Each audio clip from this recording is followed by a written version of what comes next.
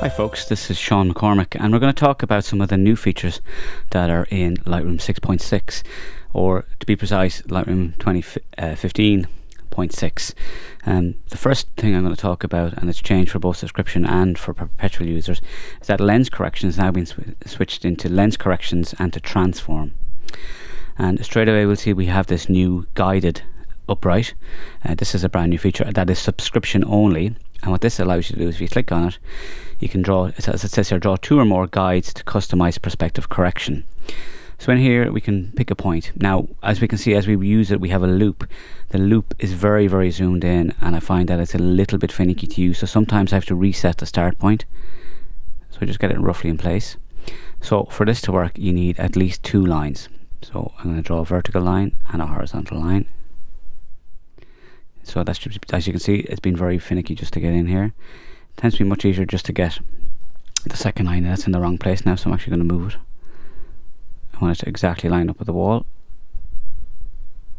I'm actually using a pen rather than a mouse, so I actually don't know if it's better with a mouse. You can hear me concentrating here.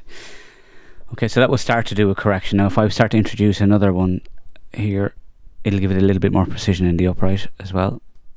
So again, I'm going to have to come in and reset that, just because I'm not happy with where the first one was. Oh yeah, it's a little bit out there.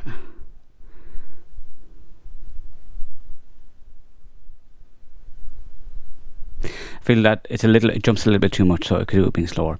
So now that is gone and it's corrected my verticals and my horizontals in this image. So you can see that it's much quicker if you want to have a little bit more precision, so you're actually able to get a more accurate view of your verticals. It's perfect for when you're shooting houses and stuff like that, where you just want to get things exactly lined up. So rather than have Lightroom guess where it is, you know exactly where it is.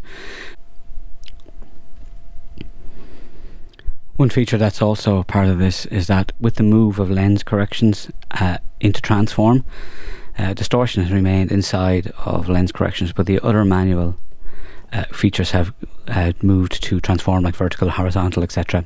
There's 2 new things here as well, which are the X and Y offset, which is allowing you to move around the image.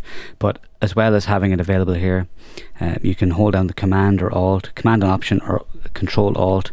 That brings a hand, and if we look at the X and Y offset sliders, we'll see they move around. So you're able to move the image around relative. Again, a double click on the slider will reset it, same as everything else.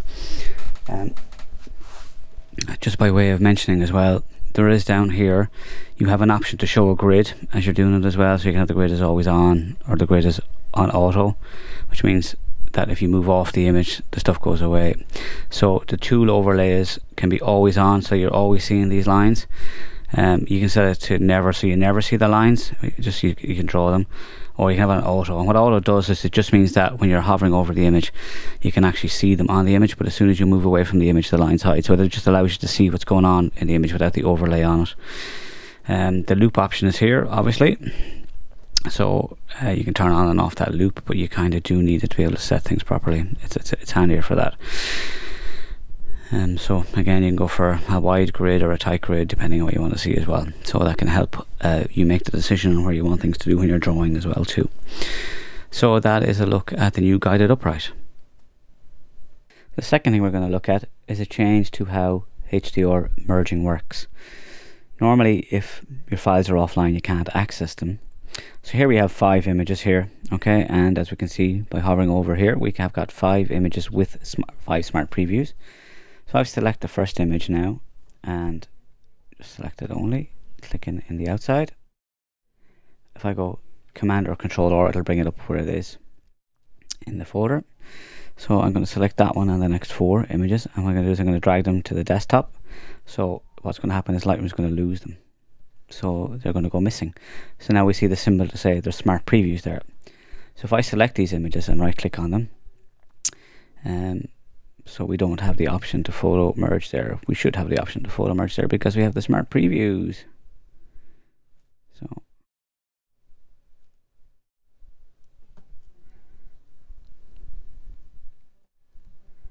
I'm going to go back to where the original folders are for a second.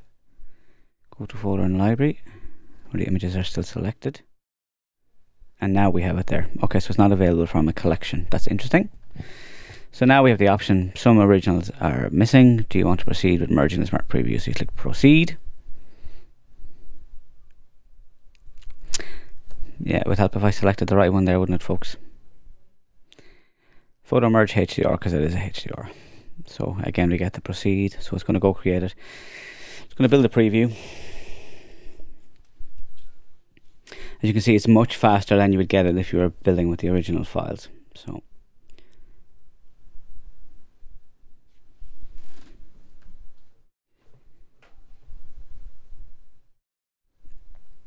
So it'll give us the auto-tune preview, and if we click merge, it now asks us where we want to save it. Okay, so it isn't saving automatically and stacking with the original like the other ones are. So it also has an additional thing, and that is that it will come up and it will have a different name.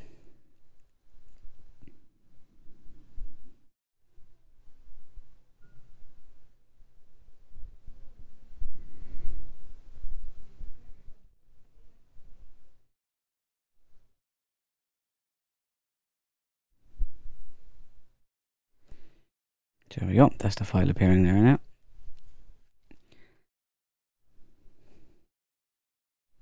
So that's the file, and if I press I for information, I'm going to press it twice and have it come up, so we can see it has the name, but it has Smart Preview.hdr added to the name, and we can see that the file size is 2554, which is 6 pixels shorter than a normal HDR, so it's done a little bit of cropping as well.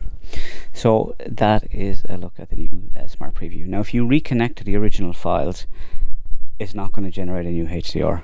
This is just a smaller version. If you want the HDR from the full-size files, you will need to make it with the full-size files. So if we go up to preferences,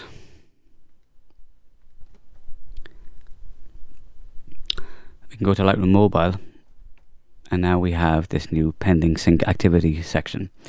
All right, this lets us know how many processes are going up and how many processes are going down. So you can also check if there's errors and stuff like that. So if there's any information, basically this information is going to be inside here. In terms of the map, the sublocation is no longer retrieved when doing reverse geocoding. This is a change from Google. If you already have a sublocation, the sublocation won't change, that'll still be there. So in terms, if we go back to develop here for a second as well, so let's jump out there. If it'll allow me to jump out, that is, of course. If you jump out and you're in develop, loading is a little bit faster now. Now this one is a few on, so it's not done it, but it's pre-fetching stuff before and after, so that way the loading is quicker. So that way when it loads, it's trying to load the next few and the previous few, so that way you can, you know, basically get stuff open up faster and get working faster inside develop. Export has been made faster. There's new Tether SDKs, so that way it should look exactly the same, but it should be faster for most users. On Mac, the print APIs have been updated. It shouldn't make any difference. If you have any print problems, though, please do let Adobe know. For those who are Photoshop Elements user, you can now import a catalog that's on a network attached storage device without issues. And obviously, as per usual, there's new cameras and new lenses and things like that. A change with GPU is that there's a certain amount of older cards have now been blacklisted from using the GPU. So even if you could use the GPU in 6.5, you might not be able to use it in 6.6. Just a heads up on that. A little thing as well is that customers in Turkey can now use Google Maps inside Lightroom. Google used to ban use of it inside Turkey, but now it's allowing it again. Another thing that's now there is that if you go to the keywording section and you hover over your keywords, you can see the keyword count. So let's add another keyword here, for example, dining room. Dining room. Add that in, we hover over again, and it now will tell us, click here, hovering over. It tells us now 3 keywords, so you've got a keyword count in that panel as well. So that is a look at some of the changes that are there in Lightroom 6.6. The big one is obviously guided upright, which is great for interior and architectural photographers. I do a lot of interior stuff, so I'm absolutely delighted with it. I do wish it was a little bit more precise with the loop, but it matches how it is in Camera Raw as well. So that's guided upright, and a look at the new stuff in Lightroom 6.6 2015.6.